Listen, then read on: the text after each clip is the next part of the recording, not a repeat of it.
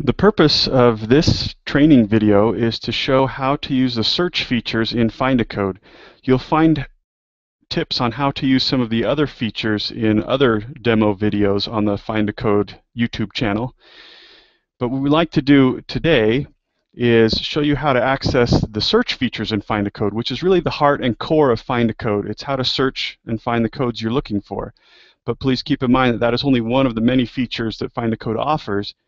And so in other videos, we'll explain how to use some of the other features that are found in the FindACode tool.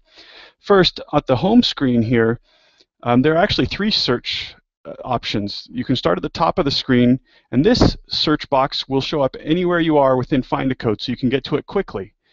On the home screen, we also have the search box right in the middle of the screen that you can go to get to your FindACode search right away. But I'm going to take you to the FindACode search page, which has a little more detail about how the search works and shows you some of the other options within the search.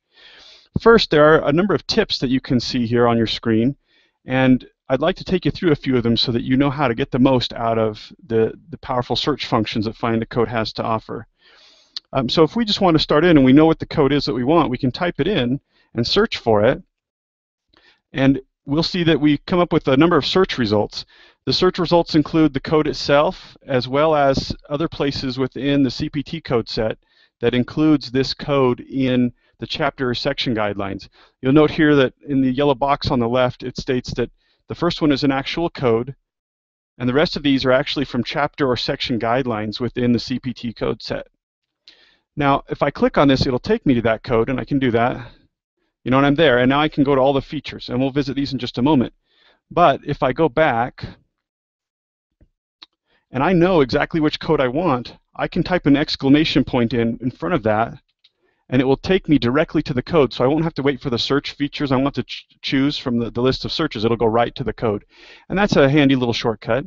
Using the exclamation point makes the search absolute. Now, you can search by code, but you can also search by code description, by keywords. So, for example, let's say that I want to search for something that has ambu in it, but I don't know if it's ambulance or ambulatory. I can't quite recall. So I'm going to use the asterisk, the wildcard feature, and then hit search.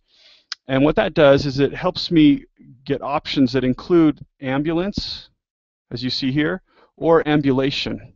And these happen to all be from the HCPCS code set or the HCPCS modifier list. And so I can use that wildcard if I can't quite recall the rest of the phrase that I'm looking for. And so that can be a helpful tool as well. Now, I can also narrow my search by using some of the features found on the left-hand side of your screen.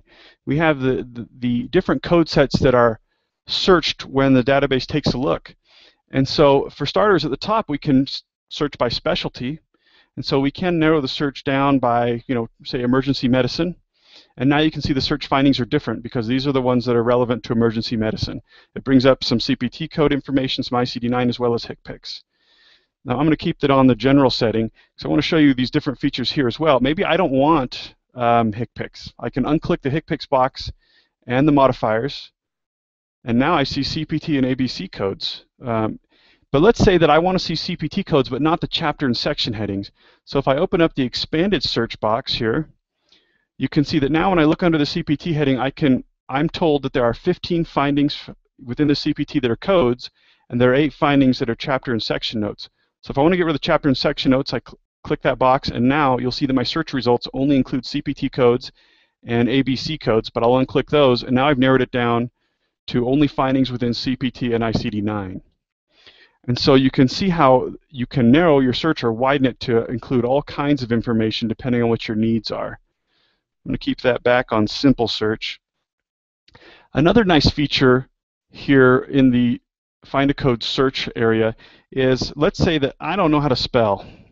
So I want to look up a chiropractic code, but I think it's spelled with a K. I hit search, and fortunately for me, the autocorrect feature lets me know that there might be another way to spell this, and so I can click on that, and now it'll bring up the findings that include the word chiropractic on it. And so that's how you use the search features within FindACode and maximize your FindACode search. Watch for other videos on how to use some of the other features found in FindACode.